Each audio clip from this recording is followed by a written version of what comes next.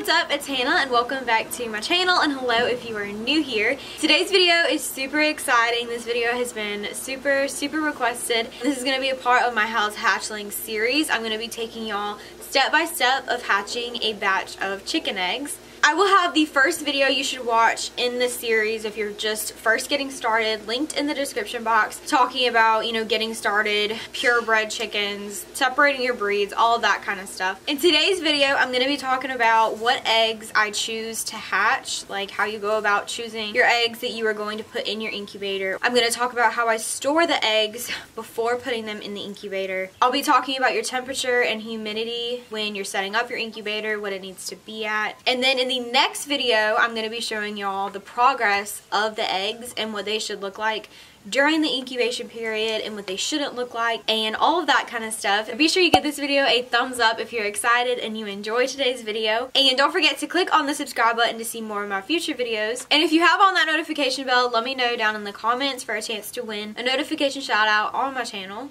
Okay, so the first thing I'm going to talk about are the eggs that you are going to want to use to incubate and the eggs you're not going to want to use to incubate. When I'm looking for eggs to incubate, I'm of course looking at what breed of chickens I want to hatch out, but also I want to make sure that I'm using clean, normal looking eggs. You don't want to use any like odd shaped eggs. Now, if your eggs just have like a little bit of dirt or mud on them or whatever, like you can dust them off, that's fine. But if they have like a ton of poop on them, you don't want to really use like eggs like that are like super nasty, because you do not want to wash your eggs before putting them in the incubator. When a hen lays an egg, it has something on the outside of the shell called the bloom, which is like a film that protects the inside of the egg. Eggs are porous, so bacteria and stuff can seep into the egg after you wash them. That's why you don't want to wash them before putting them in the incubator, because bacteria can seep inside of the egg and it can cause the chick to get sick and stuff. There are a few different reasons why you would have dirty eggs. Sometimes you'll just have chickens that get in their nesting box with mud on their feet or dirt. A lot of the times really dirty eggs is a sign of your chickens having worms. If your chickens are in a really clean environment, it's not really muddy outside and stuff, so that could be a sign that you need to deworm your chickens. Or your nesting boxes or their surroundings could just be dirty, so you might need to clean out your nesting boxes or your coop, or they might just have muddy feet because it's been raining. Right here I have two different eggs. Both of them are from one of my Easter eggers. This egg right here I'm going to be incubating. It does have a little bit of dirt on it, but I kind of dusted it off and it's fine. This egg right here is kind of weird shaped. It's pretty long. This egg is also from one of my Easter eggers, and I'm not going to be using it. Well, I just dropped it and broke it anyway. I was about to show y'all something on it. It's very long looking, and whenever I took a closer look at it, it had like some discoloration on the tip of it, and it was kind of cracked on the tip.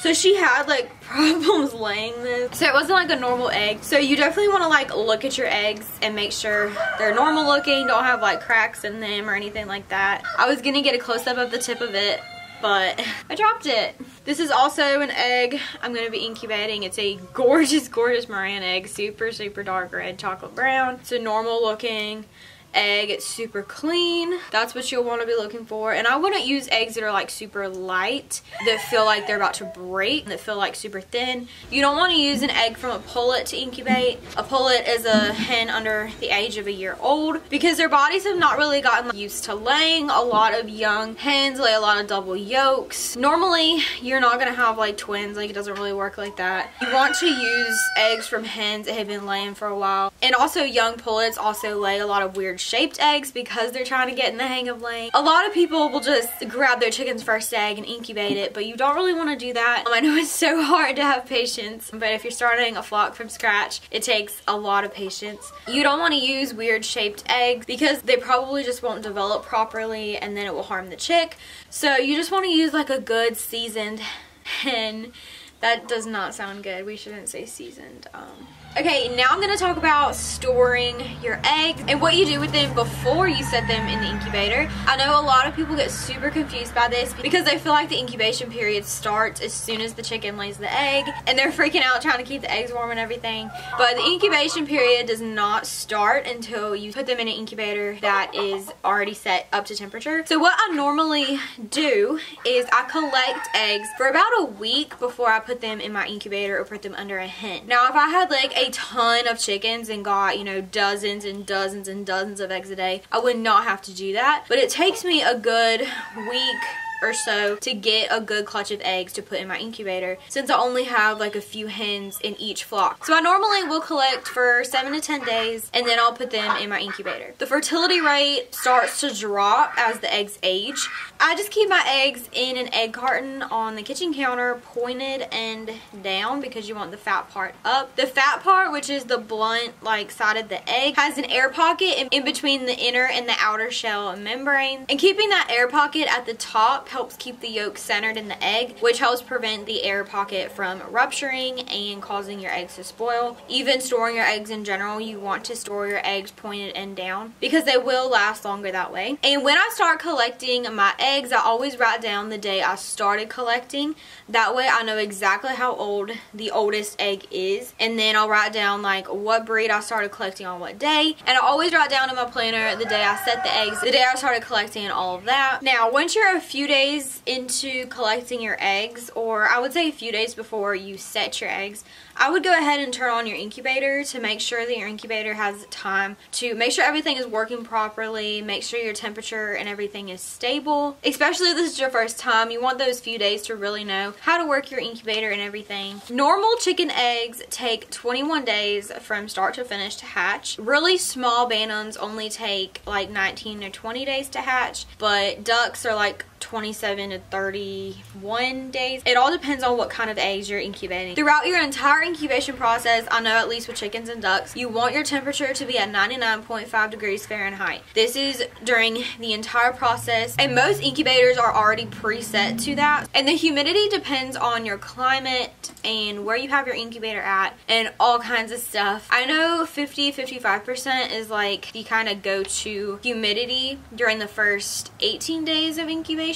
We'll talk about the last 3 days in a minute. You kind of have to play around with it. They don't hatch at all, but they developed, your humidity was probably too high. So you just kind of have to play around with it. But in my experience, I would set it on like 45 to 55 during the first 18 days of incubation. But your climate is going to affect the humidity also. Whenever I first turn on my incubator, I don't put any water in it because I want to see where the humidity like gets up to without me adding water to it. Normally, since I live in Florida, it's almost at 30% already. But the last 3 days of incubation, which will be day 19, 20, and 21, that is your lockdown period. So your eggs are going to be getting ready to hatch. During those last 3 days, you want your humidity to be like 65 to 75%. In my experience, it's just what I like to have it at, because that membrane that your chick has to peck through to hatch needs to soften. Otherwise, they're not going to be able to peck through it, or it will get stuck to their body and they'll get stuck in the egg. That is a common problem that you see with hatching. Now, you don't want the humidity high throughout the entire process because it can make the chicks develop too fast. It can cause leg problems and all kinds of stuff. It can drown your chick inside the egg. Now, since your Bantam chickens don't take as long to hatch, your lockdown period starts at day 16, I believe. So, yeah, because they only take 19 days to hatch. In my experience, ducks need higher humidity during lockdown. So I like to keep it, you know, closer to, you know, 72, 75% with my ducks. It kind of varies with each incubator how you put the water in. But I really like to have like a turkey baster or a syringe on hand in case I added too much water and I need to take some water out. You want to be able to easily get the water out of your incubator without having to, you know, move all of your eggs and everything. And you do not want to put your incubator where the temperature is changing a lot, because the outside temperature and outside humidity will affect the incubator and the eggs, and you don't want the temperature and everything fluctuating a whole bunch. You don't want to put it by a window where the temperature keeps changing, or by like a stove or something like that. And most incubators have automatic egg turners built into them, or your hen will turn her own eggs herself. If you have an incubator that has an automatic egg turner, your incubator will probably turn the eggs every 2 hours, I believe. But if you have to manually do it and your incubator will not do it, you want to do it at least 3 times a day. 5 or 6 times is better. This is just going to help the chick from not sticking to the shell on the inside. So once you have your incubator stable and is ready to put the eggs in, once you set your eggs, you don't really do anything. You want to make sure that your humidity and your temperature stays stable. Having a really good incubator is really important with making sure that your temperature and humidity stay stable. In some incubators it's super high maintenance, and then in some it is not. You do not want to keep opening your incubator. I know that a lot of the times when you're first getting started, you get super like anxious and you keep opening it, looking at the eggs, seeing if they're developing.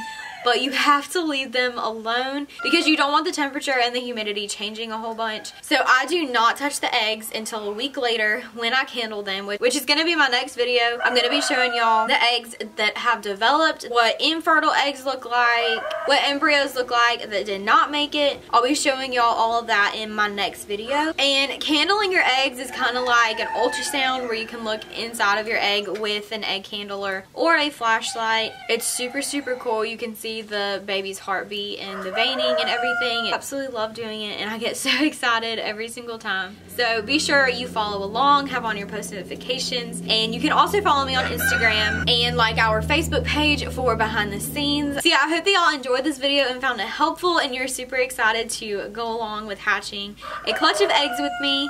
I'm going to have today's notification shout out up there on this screen. And today's notification shout out goes to Simply Mini Farm Life, and they said, love your Bible verses. I rang the notification bell. The rabbits are adorable. Where did you find your lavenders? Just wondering because I'm looking all over. Yeah, the lavenders are difficult to find, and they are definitely some of my favorites. I got our lavender Orpingtons from a local couple, and I don't even remember their names. I got the lavender Orpingtons years ago, and I wish I remembered their names because they have like really high quality birds. If you're gonna order them, I would recommend ordering from Myers Hatchery if you don't really have anybody local. And thank you so very much. I appreciate you and your support. I thank y'all so very much for watching, and I'll see y'all really soon with another video.